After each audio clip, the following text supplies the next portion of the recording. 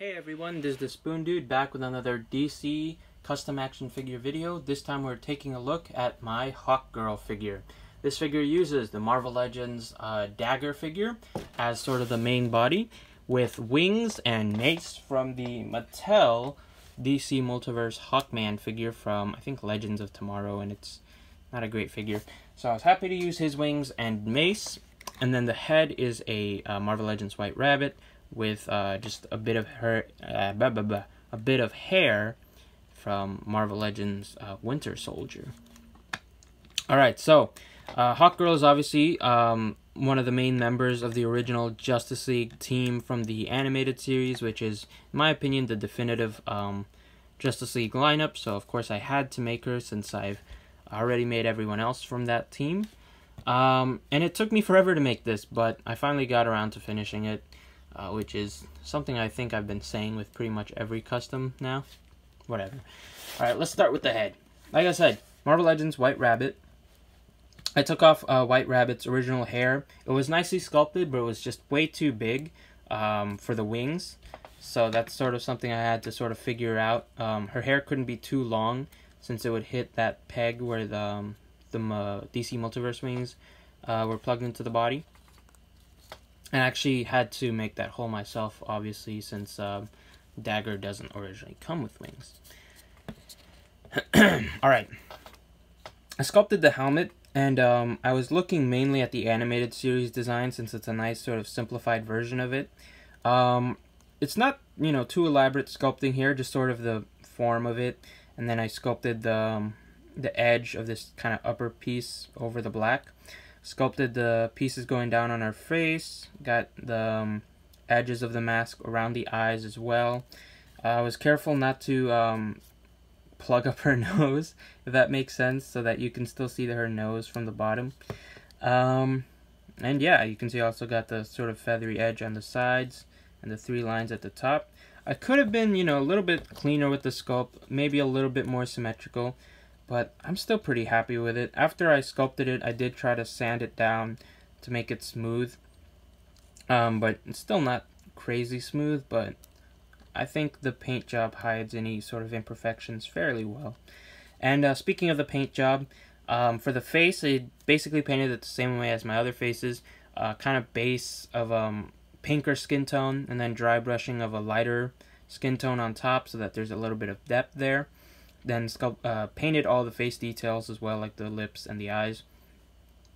The black is sort of a gunmetal black there, so there's shininess to that.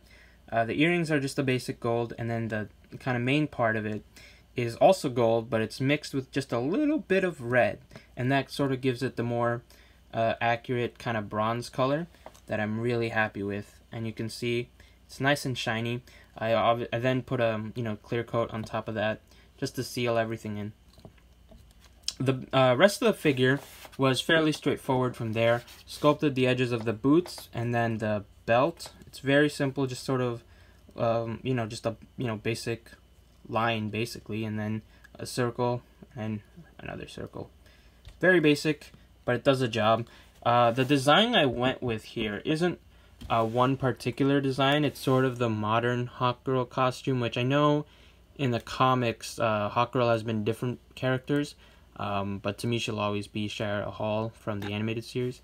But anyways, I was obviously looking at the modern design, but I also like to think of this as sort of a combination of her original costume from the animated series and her Justice League Unlimited costume, where she's just wearing that sort of yellow top and then pants.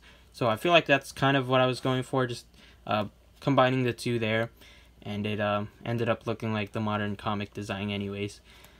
Alright, that's the main figure. The wings are, like I said, the Hawkman wings, which I primed black. And then dry brushed the gray. I was kind of careful in how I dry brushed it. I wanted to sort of be, put a little bit more thought in the paint job than just haphazardly dry brushing the whole thing one color. You'll notice it gets sort of darker towards the bottom, which is exactly the effect I wanted it to have. Sort of, with the way the light works, it'll obviously be lighter at the top compared to the bottom. So that's sort of the effect I wanted to give it. And then just to add more to that, I did dry brush just a little bit of white just at the top few feathers. And I think you can see that better from the front. You can see that sort of white frostiness just at the top. And really wanted that to sort of highlight the sculpt there. So let me know what you guys think of that paint job. I'm pretty happy with it. I think, well, the figure just fell off her wings. You'll notice I didn't glue the wings in. I thought about doing that, but just for like practical reasons, if I ever have to move or put this in storage, I feel like it'll be easier if I can plug the wings in and out. But I don't know, who knows. I might glue them just so that they're more sturdy within the figure. We'll see. But yeah, like I was saying, I'm really happy with the sculpt of the Mattel wings here. There's some really nice sort of lines all throughout the feathers, and I think my paint job highlights them a little bit better, or a lot better than you know, just the base plastic that it originally was. And then I guess I really didn't talk about the paint job of the body. The skin tone, same as the face basically, starting with a pinker skin tone, dry brushing the lighter color on top. It's not crazy noticeable on camera, but the lighting is so bright, but there is just a little bit of you know, more depth. You can kind of see it just where it meets the edge of the belt there. Some of the original pinker skin tone kind of showing up, highlighting the sculpt just a little bit. And then the pants are a blue mixed with yellow and black to get this green color. And I mixed different ratios here and there to get lighter colors that I could dry brush on top of the darker ones. And then the boots are just red with the gold line there. But yeah, that's Hawkgirl.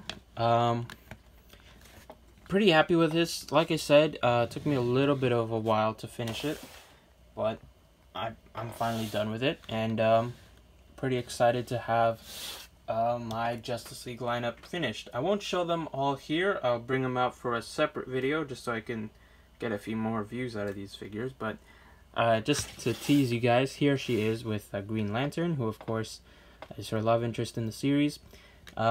Pretty happy with how those look, and just to throw in one more, let's get Wonder Woman in, and I'm pretty happy with how those two look together. So yeah, that's my Hawkgirl figure. I hope you guys enjoyed the video. Make sure to subscribe if you haven't already. Like the video, do all of that. Comment below, let me know your thoughts. Look forward to my future video where I'll put all my Justice League members together. And till next time, I'll see you then. Thanks for watching. Bye.